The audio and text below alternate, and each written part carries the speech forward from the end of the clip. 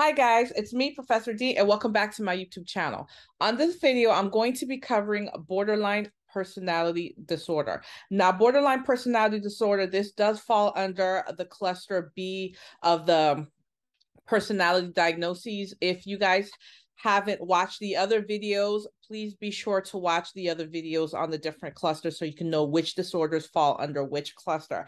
Now, before we get started, please do not forget to like this video, subscribe to this channel if you haven't done so already. Help support my channel by sharing my content. Share it with a classmate, share it with a nursing instructor, share it on your social media platform. You never know who is on your social media that's in a nursing program that's struggling and can use my help or my services. So please support my channel by sharing my content, or you can go on my website and check out my audio lessons I have available for purchase, nexusnursinginstitute.com. And almost daily, guys, you can catch me on Facebook, TikTok, Instagram, covering a variety of nursing questions. Okay, guys, so let's get started. Let's look at what it says here. So borderline personality disorder, it's a part of that cluster B diagnosis. Borderline personality disorder is the most well-known and dramatic of the personality disorders.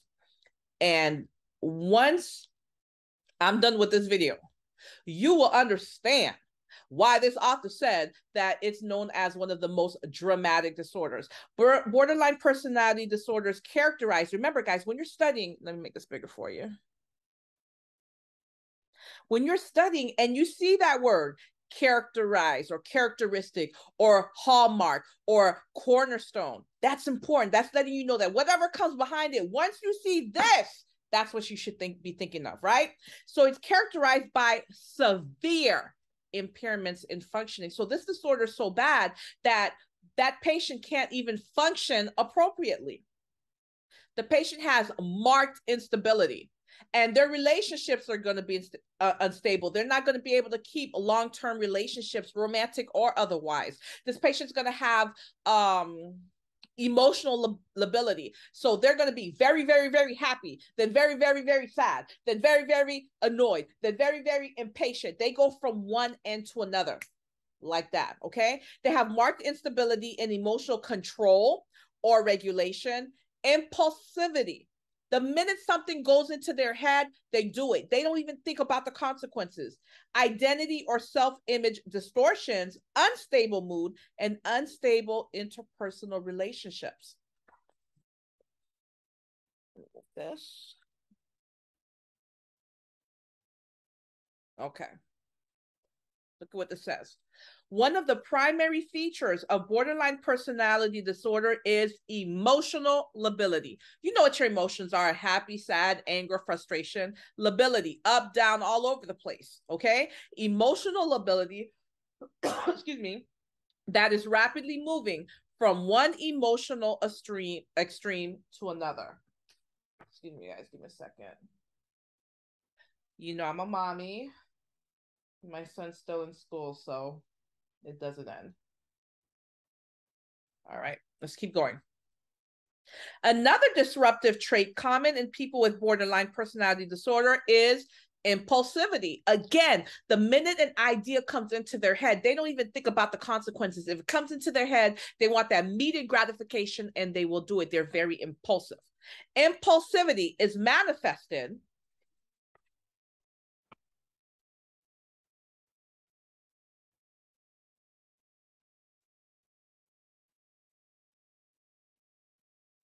no.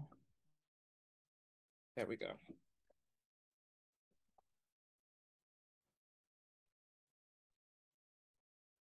It's manifested in acting quickly in response to emotions without considering the consequences. They don't even take the time to think about, this might not be a bad idea. Let me think this through. The minute they get that emotion or they get that thought in their head, they do whatever it is that they want to do.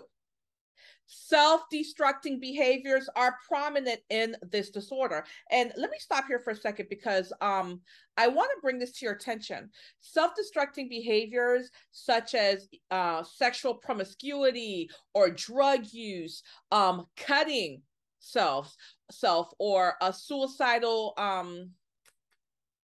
that's the word I'm looking for, suicidal gestures, which means they're not really suicidal where they really want to kill themselves, but they want the attention that they get from being suicidal. So what happens is a lot of patients with borderline personality disorder end up dying accidentally from suicidal gestures. So for example, let's say they're in the inpatient unit and they know the change of shift is at 3 o'clock. And so what they'll do is, they'll take a rope or something to hang themselves, but they've timed it. They know what time the nurse is going to come in. So the nurse will come, see them hanging from a rope, save them, and then they get that high from being cared for and being worried about, right? But something could have happened on that shift where the nurse was delayed and the nurse didn't get to the patient in time, and that patient actually dies. But they really were not truly trying to kill themselves. It was a suicidal gesture that they made, but something went wrong. So many patients with borderline personality disorder end up accidentally killing themselves from these gestures. So I just want to bring that out there. All right. So, excuse me, self-destructive behaviors are prominent in this disorder. Ineffective and often harmful self-soothing habits such as cutting, promiscuous sexual behavior, and numbing with substances, whether it be cocaine, marijuana, alcohol, are common and may result in, look at this key word, guys, unintentional death. They weren't really trying to kill themselves, okay? Oh, my book is falling apart. Let me move this up this way. Maybe that will work. Okay, much better. Borderline personality disorder is also characterized by feelings of antagonism. You say up, they have to say down. Manifested in hostility, anger, and irritability in relationships. So they cannot keep the peace. They can't help themselves. Physical violence towards intimate partners and non-intimate partners alike may occur. An unusual feature of this disorder is the use of splitting as a primary defense or coping style. And so with that splitting, guys, you know how normally someone that you're in a relationship, romantic or not, it can be a friendship. You can see their good aspects, but you understand they're humans. They have bad aspects too. They have flaws. Well, with patients with borderline personality disorder, they're unable to see both the good and the bad. You're either all good or you're all bad. So when you're caring for this patient and they're getting their way with you, you're the best nurse on planet Earth. You are the best nurse. Nobody else knows what they're doing. This place is chaos when you're not around, but as soon as you get to work, you get everything in order. But the minute you come against them by not giving them what they want, all of a sudden you are the worst nurse in the world. You can't do anything right. Okay, that is splitting. Splitting refers to the inability to view both positive and negative aspects of others as part of a whole. The inability results in viewing someone as either a wonderful person or a horrible person. There's no middle ground. Let's look at the DSM-5 criteria for a patient to be diagnosed with borderline personality disorder, okay? Look at what it says. A pervasive pattern of, again, instability of interpersonal relationships, self-image affects, affects, and marked impulsivity beginning by early adulthood and present in a variety of contexts as indicated 5. That's your number, guys, by 5 or more of the following. So the patient has to have 5 or more of what we're going to go over for them to be diagnosed as having borderline personality disorder. 1, frantic efforts to avoid real or imagined abandonment. This type of personality, it would be hard for them to maintain a friendship because life happens. You can have a friend, but you have kids, you have work, you can't be with them every single second of the day. You can't call and check on them every second of the day. And people with borderline personality disorder, they don't understand that. Any attention that you don't give them, they take it as abandonment and they cannot handle it. And they tend to get aggressive about it, okay? 2, a pattern of unstable and intense interpersonal relationships characterized by alternating between extremes of idealization and devaluation. And so you'll see patients with borderline personality disorders, they have best friends very quickly. You only met this person an hour ago, but they're your best friend. You want to do everything together with them. And then you're offended when they don't want to be with you every second of the day. 3, identity disturbances, markedly and persistently unstable self-image or sense of self. And that can go from them thinking they're the hottest thing on earth to them thinking that they're worthless. 4, impulsivity. How many times have we seen that word, right? To be impulsive.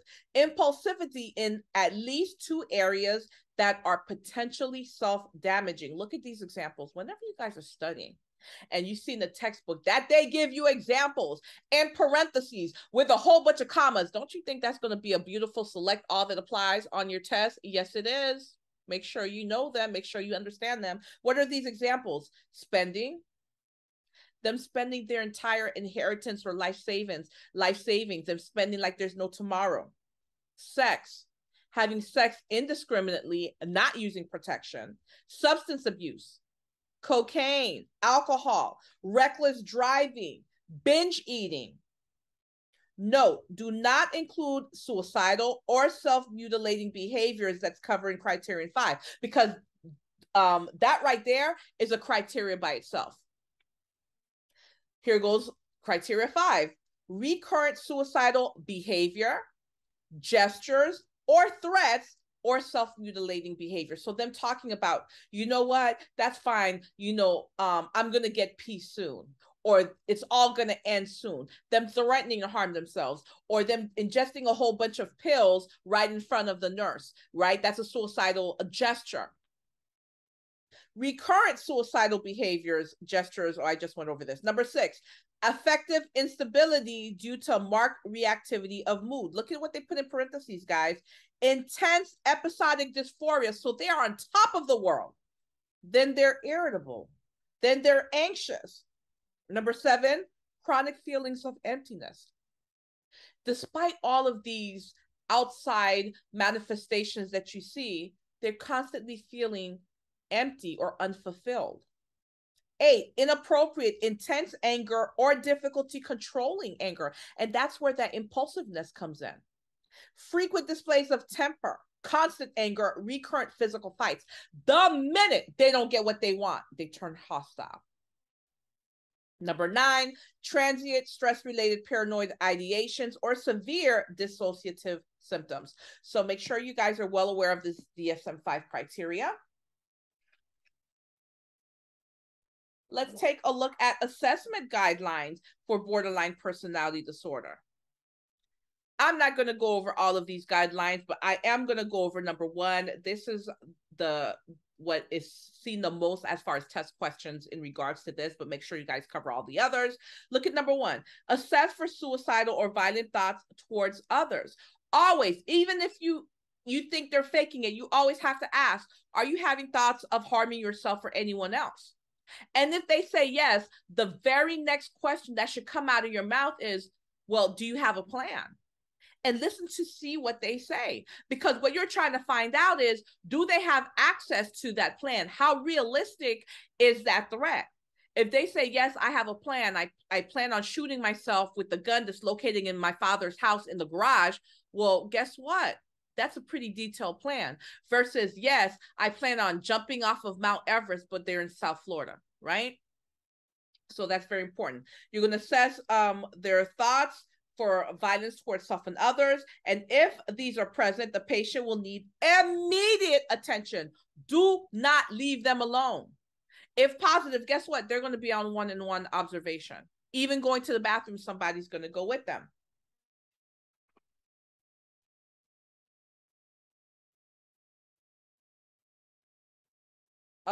Signs and symptoms, nursing diagnoses, and outcomes for borderline personality disorder. I'm not going to go over all of this box, but I'm going to touch up on the most important signs and symptoms that you need to know regarding borderline personality disorder. Take a look at this. Again, how many times have we seen this word, impulsivity? That is a hallmark, classic, cornerstone characteristic of borderline personality disorder. Abrading, biting, cuts on the body, hitting, ingestion of harmful substances, inhalation of harmful substances, insertion of object into the body orifices, picking at wounds, scratching on the body, self-inflicted burns. These are signs and symptoms. The patient having a history of self-mutilation or mutilation or suicide attempts. Again, being impulsive. Intense and unstable relationships. They can't keep any relationships, but for the short time that they do have the relationships, they're very, very intense. Dependency. Remember, they have a very strong need to be loved and wanted, and they're very afraid of abandonment.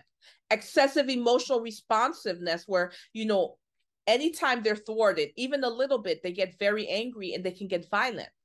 Attention-seeking behaviors, difficulty in relationships, manipulation, destructive behavior towards others and self. Down here's a case study about a patient with borderline personality disorder. Again, some subjective data that you need to be aware of. Them having history of, look at this keyword, superficial suicide attempts. So there were suicide attempts, but they weren't true attempts, right? Them stating, I feel empty inside. Them requesting a new primary nurse because the current nurse hates her. Remember, you're the best nurse in the world until they don't get their way. Then all of a sudden, you are the worst nurse ever. You don't know what you're doing. They need a new nurse. And let me stop right there, because I got to say to you, patients with this disorder, you have to be careful, because, you know, between the splitting and the manipulation, you can get angry at this patient and forget that this is a disorder that they have and that they can't help it.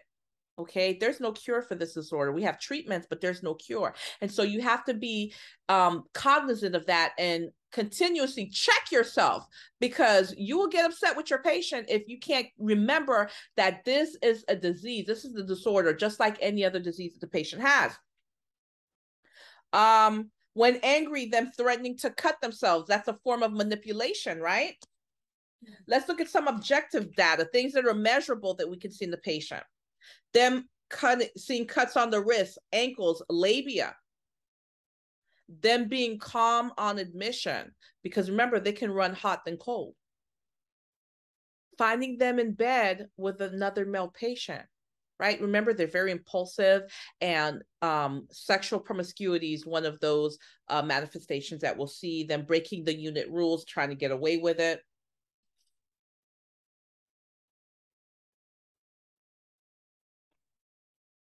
There was one more thing.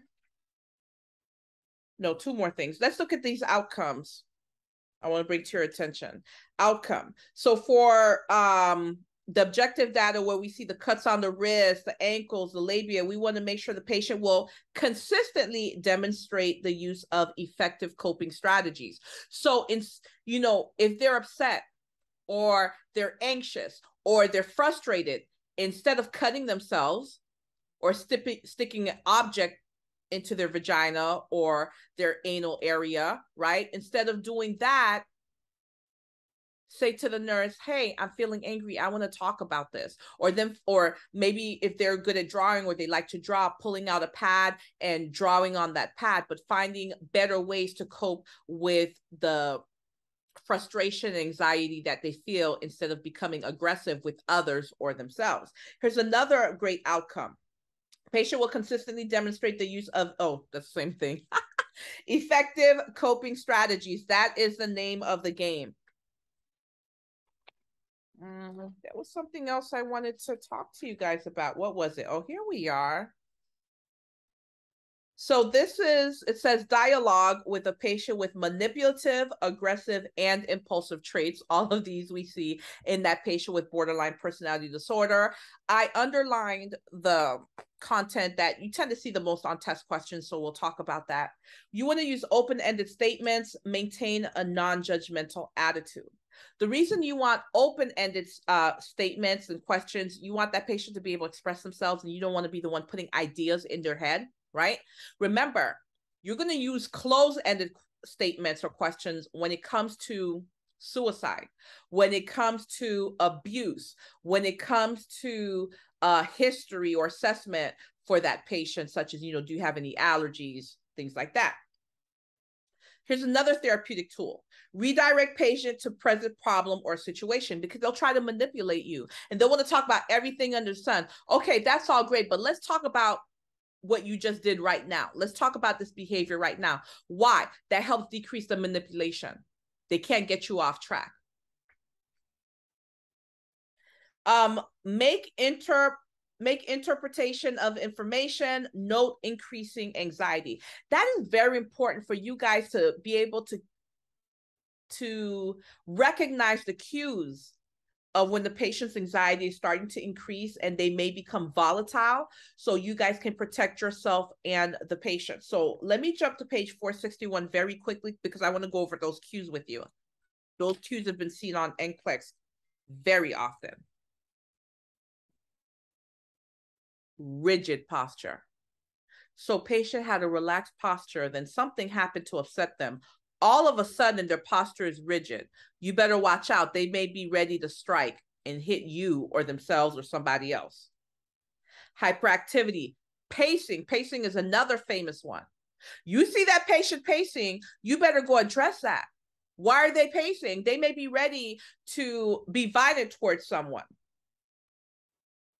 Let's see.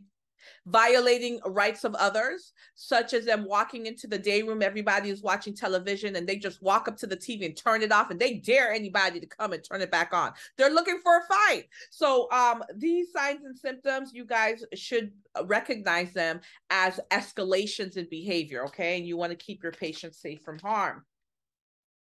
Let's keep going. Identify feelings and explore threat or anxiety. Help them to recognize when they're starting to feel anxious or frustrated, so that they can start calming themselves down. They can start recognizing it. Set limits. Set limits on and expectations of patient's behavior. And that starts from day one. From admission, you have to explain to them what the rules are and what the consequences are if you break those rules. And most importantly, you have to follow through. Focus on the patient's responsibility and suggest alternative methods of coping with situation, such as going for a walk or drawing or listening to soft music. Whatever that patient's into that may calm them down, they need to recognize when they're starting to escalate and start to calm down. Show understanding and suggest other means of coping. You have to do all of this in a non-judgmental attitude. Otherwise, you're not going to get through to them, and that's not therapeutic communication. Identify results of impulsive behavior. Okay, let's talk about other times in the past that you've acted impulsive. Let's talk about what you did, and let's talk about what the outcome was, and help them see a pattern and that the outcome was never good. Every time they were impulsive, they ended up broke or getting a DUI or getting an STD or whatever it is that happened, but the outcome was never good. Help them recognize that being impulsive never works out for them, so they can start actually wanting to learn what those strategies for effective coping are, and they can start using them. And I think that was it. Let me just double check, make sure I'm not missing anything. That was it, guys. That was it for the borderline personality disorder. I hope you guys enjoyed this video. Let me know what you thought about this video for borderline personality disorder. Let me know if you'd like me to make more more content on psychiatric nursing, or if there's something else that you'd like to see me cover. Don't forget, I have audio lessons available for you on my website, nexusnursinginstitute.com. Thank you so much for watching this video, and you guys will catch me on the next video.